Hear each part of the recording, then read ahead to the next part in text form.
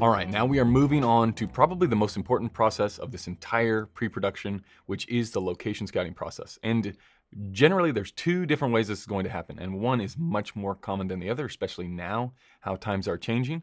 But you're either going to be scouting them physically, so you're actually going to go to the location. More often than not, you're going to go with the director and the locations manager, and maybe the producer, but really just those two.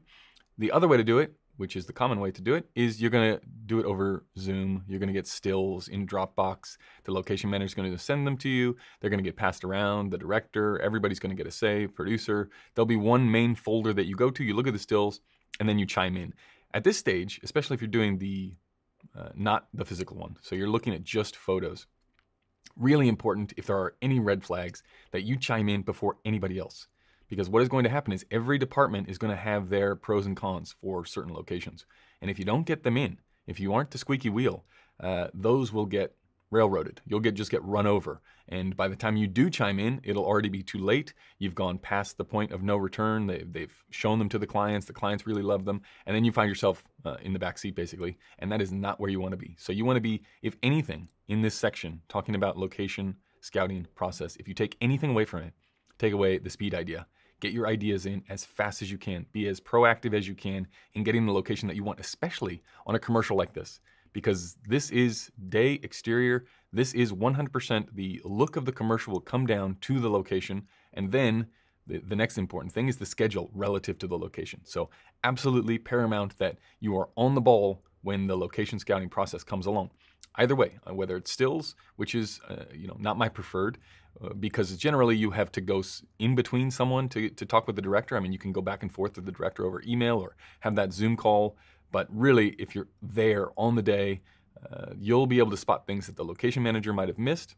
The person, whoever they send out, whether it's the PA or somebody like that, to get the stills, you'll be able to do a whole lot more if you're actually on the ground there. The problem is that very rarely happens, because they got to pay you to go out there. Some production companies, you come on too late and the process has already started, so you got to play catch up. But very rare that you physically get to go out there. But that is changing slowly but surely with all of the new protocols that are in place for health and safety.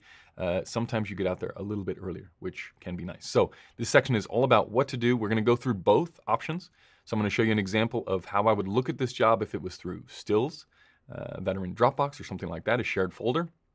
Then we're actually going to go out to the location like we would with the director and the location manager, and just take a look at some of the different angles and decide what is going to be the most beneficial. Because there's always, in commercial cinematography, there's always tiers that you have to take into account, or tranches, different tranches where you have to say, okay, this is my number one preferred location. It doesn't work for anybody else, for parking, for crew, for art department, but from a cinematographer's point of view, this is number one. And then you have number two, which sort of is general and works for everybody, but it's not as good for you as number one. So you just have to break them down into these groups, and very rarely will everybody be getting their number one pick, right? The director might have one idea, you might have one idea, the producer might have another idea. So it's just breaking them down and realizing, okay, what are the pros and cons with each of these, and can I deal with the cons in each of these, right? The pros you can always deal with, but the cons, is it so bad that we can't come back from it? Or does the director need to know that we can't do A, B, or C because of a location like this? So really important, now is the time to communicate, be quick, come with a story, which we're going to talk about in the next section. And it really is the process that will, once you decide, there's no going back, right? So this is very important that you be on your A game when it comes to the location scouting process.